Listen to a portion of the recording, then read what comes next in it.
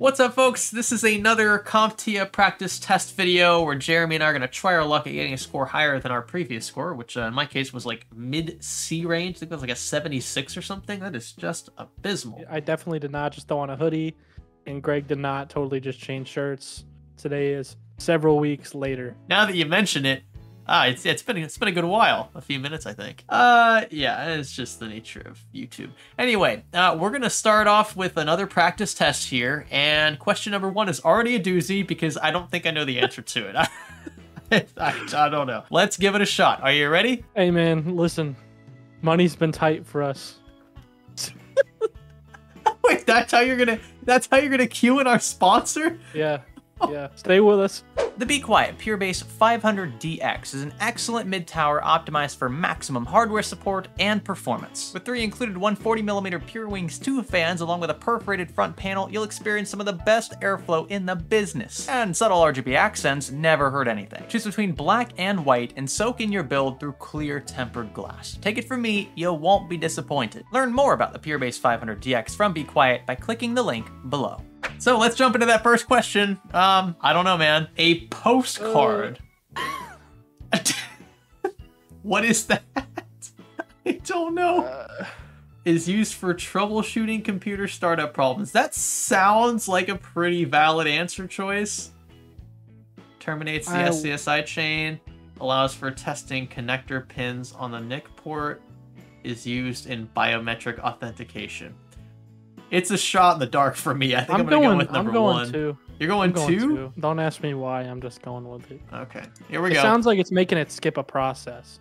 Post. I know what like when a system posts, like that's. I mean, I know what that is, so I think that has to do with troubleshooting. I don't know. Number 2. Which of the following is a common solution for BIOS time and setting resets? CMOS battery replacement. Right? Because if your battery dies, that's your internal clock. That's what keeps the clock constant when your system's powered off. So I think that's the answer there. Which of the following could help when troubleshooting a system that attempts to boot to an incorrect device? I'll let you answer this one, Jeremy. You're gonna go and you're gonna check your BIOS settings. You're gonna go to your boot order. So that's definitely it. And then you're gonna want to disconnect any thumb drives. Nice. And good on you for reading the very end of that question. Select 2 answers because I totally would have missed that, just like in the last test. But you are exactly right, my friend. The USB device booting is an issue, and then changing boot order. Alrighty, next question. Possible causes for continuous system reboot loops might include overheating. Does this mean we can choose more than one answer? There's all of the above, baby. Oh, there is. Misconfigured OS, corrupt OS, hardware failure. It's definitely all of the above. Yep. Alrighty, question 5. I'm feeling pretty good about the first few questions so far. I think we're on a good track. When PC components are not getting enough power, common fixes include disconnecting all extraneous peripheral devices that might be putting too much load on the power supply unit, reseating the PSU cable connectors inside the computer case, and using a PSU tester to check if the power supply is working properly. This is like a troubleshooting question.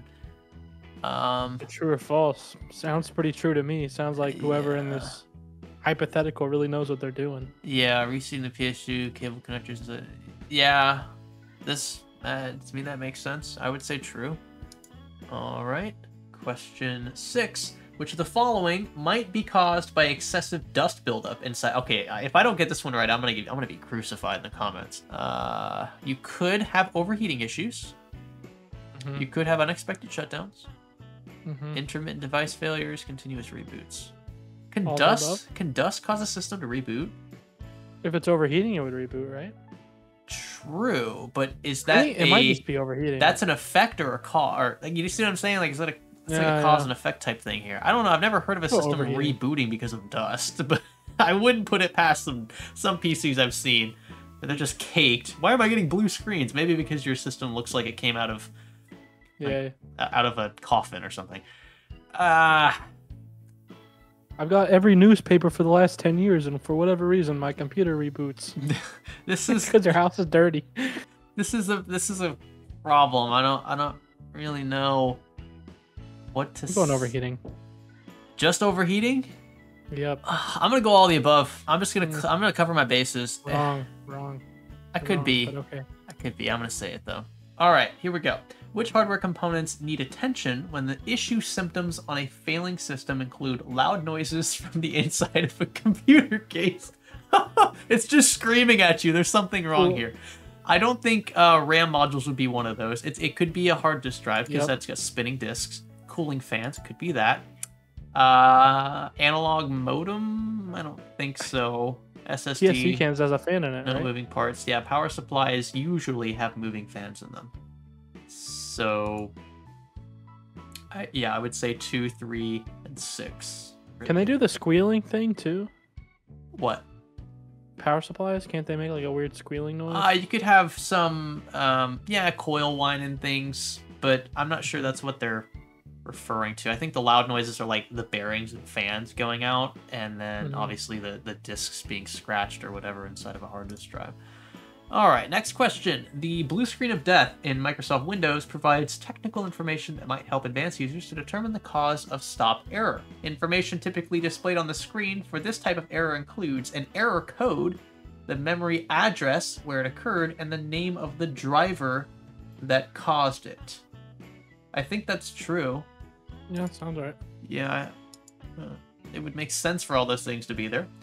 Pinwheel is an informal term used for describing stop errors in... Oh god, I don't know. I only know Windows. I've never heard of Pinwheel. It's a Mac OS. It sounds like Mac OS, but... Because it has the colorful one.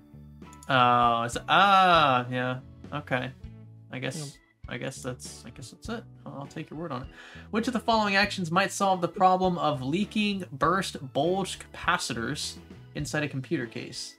Which might solve the problem? Like replacing the motherboard. Like, yeah, no duh. Like what? Central processing unit? So yeah, good call. We need two. Replacement. So what components have capacitors? Like physical capacitors you can see bulging, leaking. Okay, I'm gonna say the bottom two. Here we go. Disk Fragmenter is a software tool used to rearrange data on magnetic drives in order to improve system performance. Defragmentation results in faster read-write operations on the magnetic drive's read-write heads because defragmentation consolidates data into the smallest contiguous regions. This means that the heads can access data sequentially without seeking data fragments. That sounds like very, very true.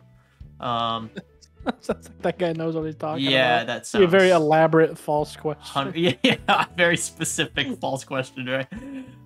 Next one. An actuator arm assembly failure manifested by loud clicking emitted from the inside of a computer case is a problem symptom that should prompt for... That's going to be a hard disk replacement, right? So, yeah, first answer.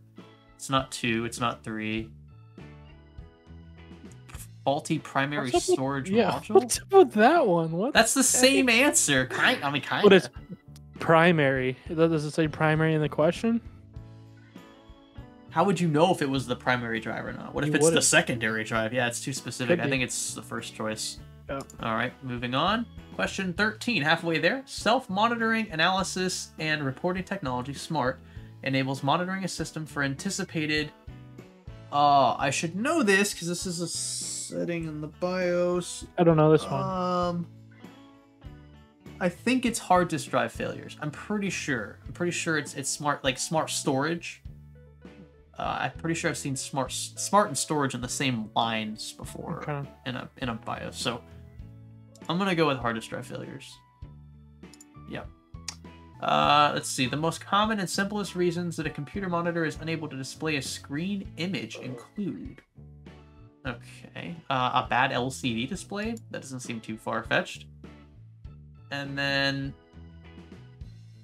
Oh, this is dumb, dude. Loose cable connections. What do you... All of these could be, man. It could be... Wrong in... No, it says the simplest. Wrong input selection and loose cable connection. You got to start with the freaking layer 1, baby. Layer 1. You always go layer 1 first. You've got that test-taking mentality. I've just been so far out of it. I think you're right. So yeah, wrong input. Model, baby. It's really what it comes down to, I think, is attention to detail. Like, you're reading like keywords in the question that allow you to narrow down the answers they're looking for. Anyone who's taken the CompTIA test, like you're not looking for the answer you think is the best. You really have to look for like keywords. Yeah. So yeah, 2 and 4, right?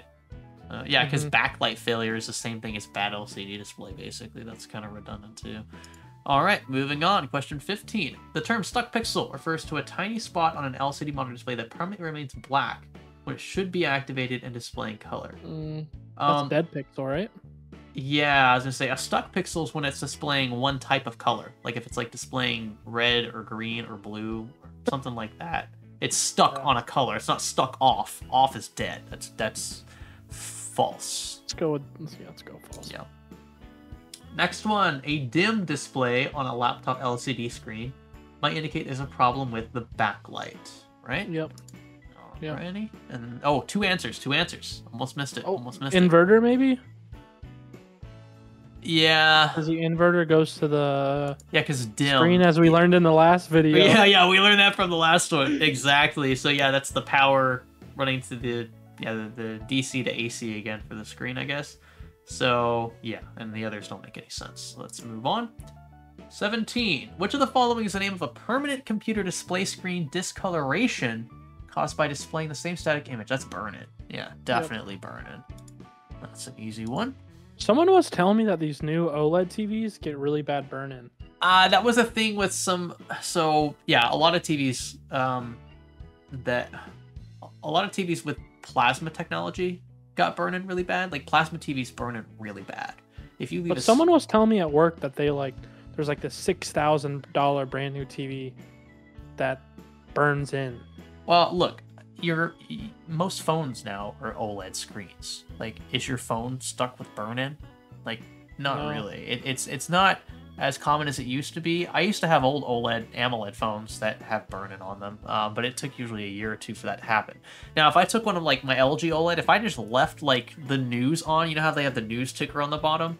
If I just left that TV on for like a month straight, like I'm sure there'd be some burn in there because it's the same basic image, just kind of glued in. It's 2022. How is burn-in even still a thing? I know, yeah, and we haven't found a cure for cancer either.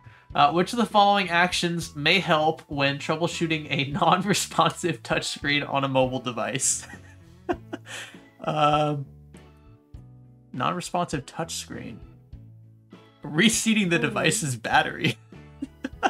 Just unplug it and plug it back in. Erasing all content settings and restoring the device to factory defaults. Pressing a specific key combination to perform a system restart. Removing screen protector and cleaning screen. D, right? I don't know. I'm going 3. I mean, like, is the device stuck is it frozen? Like some kind of software lockup? Because then, yeah, soft reset. Non-responsive. If it's not responsive, it could be because, yeah, there's like dust under, especially if you have like a screen protector on, or if you have gloves on. What do you do if your phone freezes, Greg? Do you clean your screen? No. If you're like, dude, my phone's frozen, and then you wiped it off, I'd make fun of you. Okay, all right, good point. Pressing a specific key combination button to perform. Yeah, and this is for mobile phones, right? Yeah, mobile device. Yeah. Yeah, okay. I probably look really stupid there. Let's see. Which of the following would help ensure proper reassembly of a serviced mobile device? Using appropriate hand tools, that's for sure. Documenting and labeling screws and locations. Yep. A magnetic mat, that's for sure. Removing dust buildup inside the device case. Yeah, I guess. Manufacturer documentation used as a reference. All right, yeah. I'll do all of them. All of them? What about the dust buildup, though? Is that going to affect your ability to reassemble it? I don't know if it's blocking something from going back in. Yeah, that's what I guess. I'm just going to go for it. Okay. In laser printing, oh my god, I'm not going to... Here we go. Oh, Jesus. Long vertical streaks on each output page indicate a problem with... I don't know. I'm going to go printer calibration. I have no clue, though. Long vertical streaks on each output page. A clogged printhead nozzle? Why would you have damage to the imaging drum? Printer driver. Don't even act like you're like know any of this stuff. Dude, come on. I can try, all right? I can dream. I think it's going to be damage to the imaging drum. Because if it wasn't calibrated correctly, then wouldn't it just like misalign and stuff? When's the last time Canon printer's been like, "Hey, Greg, we want to do a video"?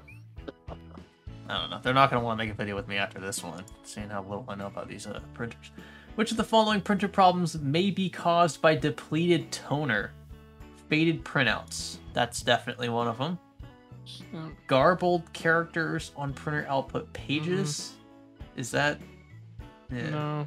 Ghost images. That sounds like what it would be. Right? I think that's like a drum thing because I think that's like when the Well, we're not last talking about print- just laser printers, right? This is any printer, any printer with the. I think that's when like a ghost image is like a separate image is printed on your. Well, paper. it's like it's like a previous. Yeah, from I a don't- previous print page. I don't think depleted toner would do that. Printing blank pages. That sounds like one. And then vertical streaks. Oh my gosh, there come the vertical streaks again. I'm going to 1 and 4, dude. 1 and 4. Yeah. Okay, I'll do it. 22. Which step of the laser printer imaging process, god dang it, requires troubleshooting? Don't call either of us to fix your freaking printer, that's for sure. Yeah. Requires troubleshooting if a printer produces ghost images on output pages.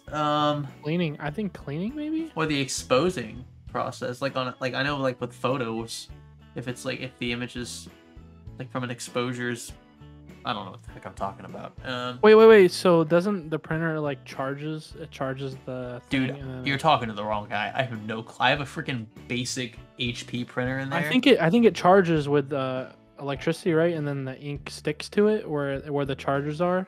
Yeah, and it's then, magnetic ink, right? Is that how Yeah, they I stick? think it might be charging. I don't know. All right, I'm going with charging. It's better guess than I had. 23. Oh, dang it. In laser printing, toner falling off of a printed copy indicates a problem with the following. Toner cartridge? What? I don't even understand the question.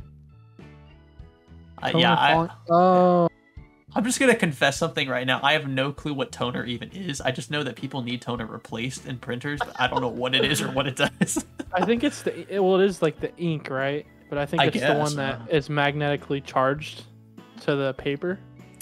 So if toner falls off, then there's a problem with the toner cartridge, right? Which has the ink in it. If that's what it is. I'm gonna go fuser assembly, but you can go with whatever you want. I'm going toner cartridge. I'm I gonna go think with of the the word obvious. fuse. All right. I don't know. All right, garbled characters on output page. Dude, why are we getting slammed? Absolutely slammed. I was with gonna say printer anything. questions. This is why I failed. Dude, This is why I failed. I was doing Because I was like, I know about computers, and I went in and there was like 30 printer questions. so bad. Garbled characters on output pages may indicate a printing problem related to which of the following? Garbled characters. I'm not even gonna bother trying to think these I'll go with through. that as well. I legit don't. I don't know. Oh, here we go. IPv4 address within the range of 169.254.01 through 169.255.255.254 indicates a problem with what type of service? DNS. Shot in the dark here. I'm not a network guy. I don't know. This. You should know Oh this. wait, it's DHCP. DHCP. Just learn this, baby.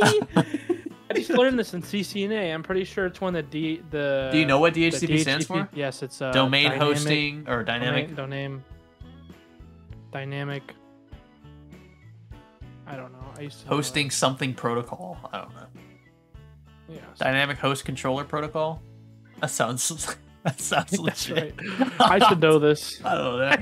This is the one I'm actually gonna get roasted for in the comments. All right, so let's click finish here and see how bad we did. This is not gonna be good. Oh, the first one we missed. Oh, let's go down to the bottom here. Oh, dude, we got an 85. I got an 86. I got an 80. I feel like you're definitely. Dude, I literally got so lucky on that. Like, you saved my butt on at least a few questions, because there's no way I did that on my own. There's no way. We got all these beginning questions right, including that postcard thing about troubleshooting computer startup. I got that one, so that's the one you missed, right? Yeah. Yeah, and then let's see the next one. Which of the following actions might solve the problem of leaking bulge capacitors? So They wanted a capacitor replacement and motherboard. They're assuming that there's only capacitors on motherboards. I don't. Yeah, that question was dumb. I got capacitor replacement right though, and you got motherboard replacement right, didn't you? Yeah, So- I did. So we each got one right on that one of the two. It says leaking, or it could be leaking inside a computer case. So maybe they meant like. Because it's Why would it be exposed, locked? like in a power supply, Yeah. it's closed off. Yeah, it's closed off. Which of the following actions may help when troubleshooting a non-responsive touchscreen? We said pressing a specific key combination to perform a soft reset. Dude, you gave me so much crap for this question. you guilted me. It is a dumb answer. No, That's a dumb answer. You They're wrong. guilted me into not selecting 4. Granted, I still would have been wrong here, but you told me that there was no way that anyone was gonna swipe on Let their me just screen. Go reseat the and battery on clean my it modern off Samsung if phone. it's locked up. I'm just saying, an impression that you might get when the screen isn't responding is that, okay, maybe I'm not touching it correctly. Maybe there's something preventing the screen from picking up my touch. That was why I thought that. I also could see how it could be answer 3, like we said. Reseating a device's battery is a bit of a barbaric take. That's like early 2000s fixing there, but I guess. And then erasing all content settings and restoring the device to factory default. It's probably all the picture of my family. That's probably what's causing it. I should remove it. Yeah, get rid of all your precious family pics. They want you to nuke your whole device if your screen freezes. Dude, I don't see that as being a solution. I guess it's like scorched earth mentality here, but that one, I have a bone to pick with that one. The next one we missed as well. Which of the following would help ensure proper reassembly of a serviced mobile device? Oh man, no. That's my fault. Dude. The dust? Dude, I just brought it up, right? I just All right. hypothetically, clean the dust? dust shouldn't really affect your ability to reassemble something unless, but like you said, if it's a ton of dust, it could. So I think that's kind of they just threw that in there just to prevent people from getting perfect scores, I feel like, because that's really, I don't know. Okay, here's where we missed all of our laser printer questions. Which step of the laser printer We got a imaging few right. process requires troubleshooting if you have ghost images? So we said charging, and the answer was cleaning. Okay. Wait, which one? Which question is that? The Uh, depleted toner question? No, ghost images. Next one, toner falling off of a printed image, printed copy. I said toner cartridge. The answer was fuser assembly. We answered these a little different. This is why you need to answer the same as me. We have to agree on answers in the future because you're looking at different I got fuser assembly. questions you got wrong. That's right. Garbled characters on output pages may indicate a printing problem related to which of the following? I said calibration. The answer was printer driver. Are you kidding me? A freaking driver. Ah, man. I was right about the DHCP one at least. So, hold on. There are two different. So success ratio is 76%, but your percentage secured is 85.71. Does this like make any sense? Maybe it's I think because there's maybe like it's multiple. because it counts the multiple choice. Yeah, I well, feel when there's like all of multiple them. answers and you get like 2 of the 3 right, I guess it weighs them that way. So my raw score, if you just base it on did he get the question right fully or not, was 76, which means I still passed. I think will note. CompTIA does the simpler one where it's just like they'll give you a few points. Yeah, and then percentage. Yeah, so percentage score was 85. All right, wow, that's not bad. It could have been a lot worse. Those printer questions at the end, they really tried to get us there. We haven't failed yet, Yeah. Jeremy. I think that's really saying something. C's get degrees, baby. That's right. Hey, at this point, I'm happy with just passing because we haven't really studied at all for these, and we're just kind of relying on our industry knowledge or what little of it we might have to get us through. And so far, it's worked out. So I'm happy with that result. I feel like we did fairly well, and I'm kind of looking forward to the next one, dude. These are kind of fun. I mean, like I like knowing what I understand and what I don't, and this has been humbling. And it's also been pretty enlightening too. Hopefully it has been for our viewers as well, especially if you're younger, interested in taking tests like this, getting certs before you maybe take up a trade or go to college or, I don't know, try to land some job somewhere. Certs like these can come in handy. I think of them like college degrees. Like sometimes you just have to have the paper in hand to even be considered for the job. And so, maybe there's some value out there for other folks who might be interested in picking something up like this. I don't think I'm gonna, unless I have to, but I don't know. Jeremy, you have a few of them, right? Which ones do you have? Yeah, man. I think I'm gonna start a Discord, not a Discord channel, but just what's it called, a text channel, in your Discord maybe. and see if we can get some people some help with certs. Because I mean, like, it's super competitive with degrees, like pay wise. I mean, you can get one cert and be making, you know, $60,000 a year. Like, it's possible. Like, these certs will get you a job. Wow. All right. Then with that in mind, yeah, maybe we'll get that going. You guys be sure to check out our Discord server. It is free. It is public. It's linked in the video description. You can also take some of these tests along with us if you want. We've linked this little webpage here that has a bunch of different CompTIA tests and other tests as well if you are interested. And I think that's about it. Are we ready to get out of here? I think so. Let's do it. With our scores in hand, we have passed. We're ready to take test number 3 at some point here in the near future, depending on how the viewership goes. If you guys are interested in seeing more of this stuff, let us know in the comment section below. Thanks for watching this far into the video. My name's Greg. His name is... Jeremy. That was such an epic plug. Thanks It's for... because you go, my name is. You go, mine. His name is. Well, you know Let that me I'm say leading that part. up to it, so just like... There shouldn't be as big a delay there, because then it just feels clunky to the viewer. I can edit it. No, then it's going to feel choppy. There's a certain kind of harmony that you... Maybe your edits. Maybe your edits feel You know choppy. what? Thanks for learning with us. Thanks for ruining the end of the video, Jeremy. Appreciate it. Yep. I'm too stubborn to refilm either, so...